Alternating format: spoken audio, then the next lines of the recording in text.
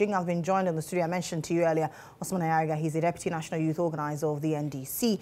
Osman, you were there. Our cameras captured you a number of times during the demonstration.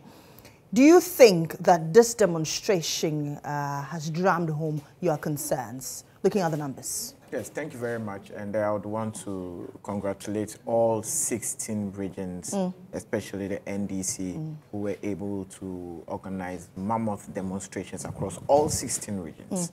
And if you look at the outpour of people, those who were not even NDC members, who came out in their numbers to register their displeasure, it clearly tells you that a good number of people in this country believe that the direction in which the Electoral Commissioner is headed is the wrong direction and ought to listen to the hue and cry of the people of this country. So for me and for us in the NDC, we want to congratulate every person who came out, who defied all odds, whether your job, your personal issues, whatever plans you had today, to come out and join this mammoth demonstration, to register or to make your voice known and to also be heard that this was your position so far as the electoral register was concerned. As for the numbers speak for themselves. I have never seen or heard of any political party organize demonstrations in all 16 regions the same day.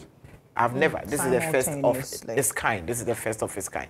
So as for the numbers and to talk about the success of the demonstration, the numbers and the success of this demonstration speaks for itself. And people can see, those who are watching can see, those who can also hear to have heard. So as for the success, it has been a success. And as our national chairman said, this is the first. We hope that the Electoral Commissioner will listen to us and proceed to organize or produce an independent forensic audit of the register. Otherwise, today we have produced 16 petitions. Otherwise, they will receive 276 petitions. That is the promise we're making to the EC. We hope we don't have to get to petitioning 276, but we just hope that we can end at 16 petitions and the EC will do the rightful thing. Now, you have made certain demands. Yes. What are these demands? You say the EC should correct the unauthorized transfers. Yes, first and foremost, per the petition, there are about 7 demands. And with your permission, let me just read so that I don't wrongly paraphrase some of them. Number 1, permit an independent forensic audit of the voters' register and its IT systems. That is number 1. Number 2, convince stakeholders for collaboration. And in these stakeholders, we spoke about stakeholders such as international stakeholders, we spoke about ECOWAS, we spoke about AU, etc., etc. Number 3, agree to publish the findings of the forensic audit. Because we don't expect you to have a forensic audit and at the end of the day you say NDC was wrong. If we are wrong, we expect you to come out and tell the entire public that NDC was wrong. That we are ready for it. So we expect the EC to publish the forensic EC said audit. That, well, it has corrected those anomalies. 4, I'll come to that. 4, re-exhibit the voters register after the forensic audit. 5, review and correct all unauthorized transfers. 6, adopt a revised timeline for electoral activities. 7, institute accountability and integrity measures so far as the register is concerned. We have brought quite a number. So you're making 7 demands? Yes, 7 demands per our petition. We have taken the first group of issues to the EC. And remember, when we spoke about some of these abnormalities, so far as transfers were concerned, deleting of people's names from the resource concerned, the EC vowed and stood on its grounds. That's everything the NDC was saying was wrong. Until we proved to the EC, in fact, they said that it was impossible for transfers to be made without the notice or the permission of or the collaboration of the persons that were being transferred. Then we proved to the Electoral Commission that here it is. Some names have actually been transferred. Some names, in fact, in Pusiga, in Tamale North, Tamale South, names were being transferred to Pusiga, about 38 names. You talk about constituencies such as Ejumaku constituency, where about 3,000 names have been deleted from the register. The same thing, you talk about Ewutu Senya East, where about 128 names are no more found in the register. You talk about Yilo Krobo. So you realize that the issues transcend across constituencies. And it's not just about Pusiga or Ejimako. So we then tell you, the AC, that beyond Pusiga, we need to further open up the register and have a comprehensive audit, forensic audit of the register, because what we are seeing is beyond just the 38 names in Pusiga, and we have the proof. So we do not also believe that you being the EC and currently the custodian of this register, and you are actually a culprit so far as this mismanagement of the register is concerned. We do not have any more trust in the EC that if we simply hand over our concerns to you, all these concerns can be corrected. That's why we are calling for a stakeholders platform. We're calling for a forensic audit so that every stakeholder, every actor in this election, be it MPP, be it NDC, be it CPP, be it APC, be it the EC themselves, independent bodies, let's sit together, bring your representatives, then we can look into the register one after the other, so it can all be corrected at once, so that we all can agree. We all can have a consensus as to the register we're taking into the elections. The first time you raised concerns, you presented evidence. Why not present evidence? Because after you raised those concerns, the EC said, we're taking steps to correct these and all. Because the first time we raised the concerns, the EC said it was just mere propaganda. It wasn't true. So we needed to prove to the EC. So what we just gave was just a tip of the iceberg. So to prove to the EC. So we've already provided the first one. You remember the second one, the EC asked that we should come and provide the evidence. We went there with the media, and the EC said we're not ready to meet us with the media. We wanted the entire world to see the weight of the discrepancies, the weight of the abnormalities in the register. The EC was not ready. The EC wasn't ready to meet us with the media, yet they want to meet us in closure. We said we are not ready to meet you in closure because the weight of the evidence, the discrepancies we have is so heavy that the entire register needs to be audited in a forensic manner. So that is why we still maintain our position that we need to have a forensic audit of the register. And the hypocrisy of Madam Jane is so pronounced and profound, because just in 2014, 2015, Madam Jane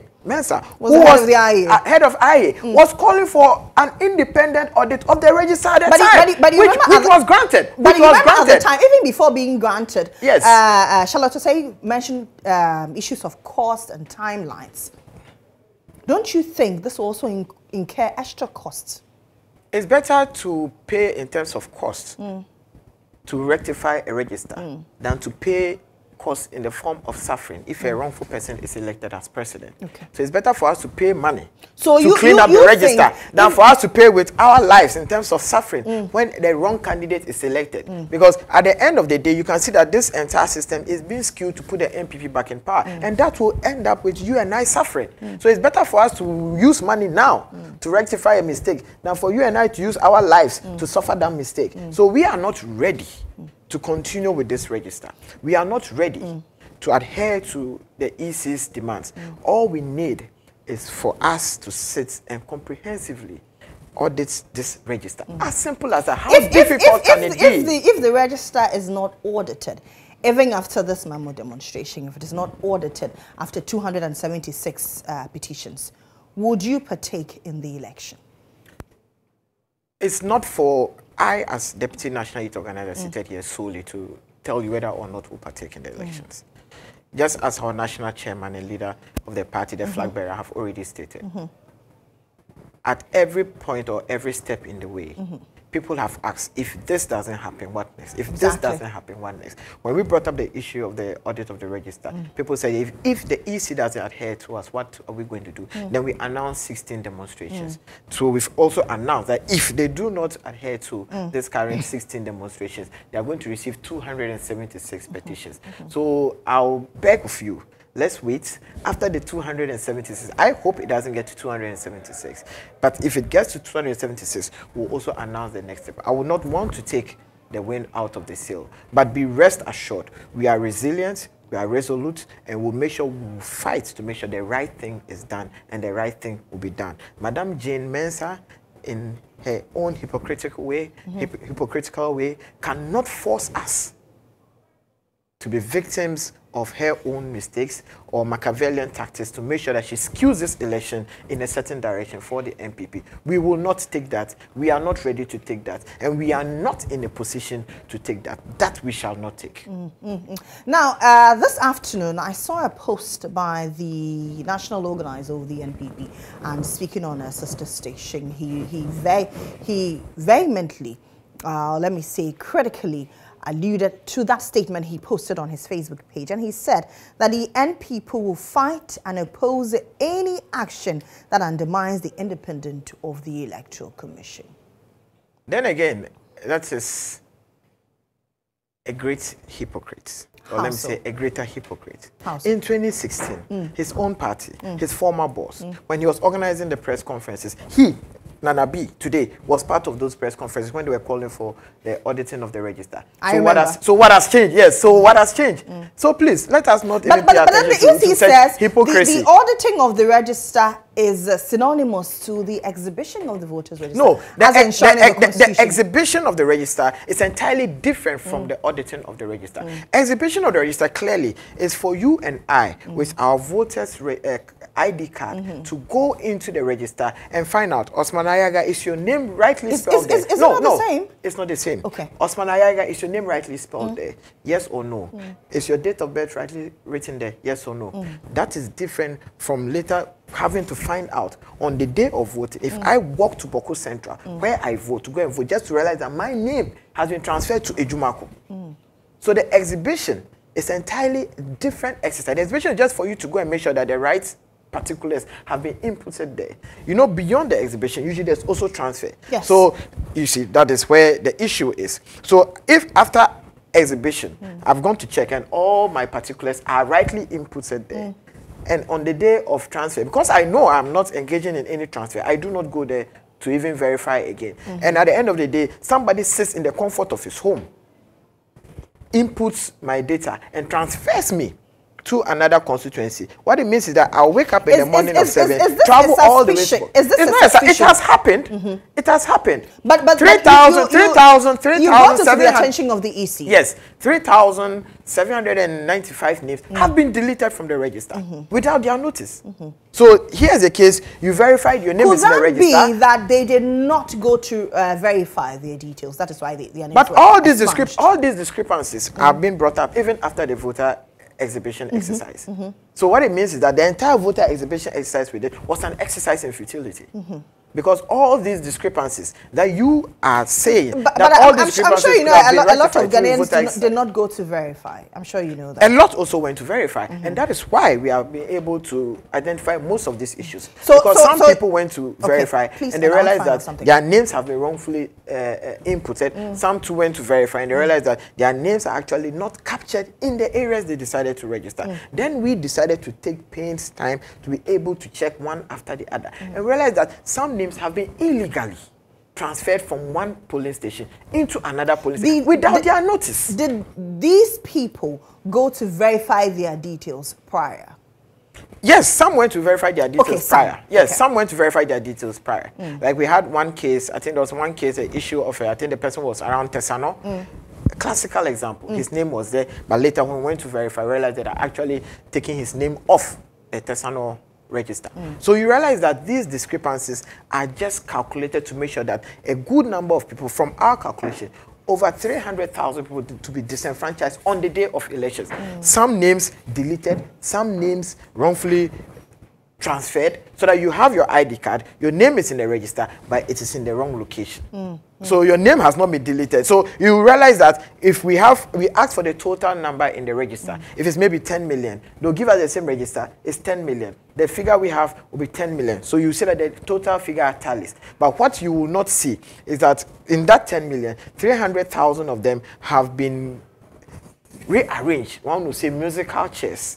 So they remove you from here and they take you here. So your name is in the register, but it's not in the polling station that you expect to go and vote. At the end of the day, you'll be disenfranchised. Do you know what it means for 300,000 people on the day of election not being able to vote? That alone will be enough to sway the election in a certain direction for a candidate. And we are not ready to be victims of some Machiavellian tactics by the EC to make sure she's able to secure victory for the MP. We will not. And that is why we are resisting. We will continue to resist it. If the EC wants to behave as though it's an extension of the MPP, we'll treat them as an extension of the MPP. And clearly that is what they are doing. And that is how we are going to treat them. And we will demand accountability so far as the register is concerned. We shall not relent. We shall not retreat. And we shall not surrender. Does the NDC have issues of trust with the Electoral Commission? Absolutely. Because the chair was appointed by the certain president. Not only the chair, you have former TESCOM patrons in there. You have former lecturers who, even in the comfort of their classrooms, were talking about MPP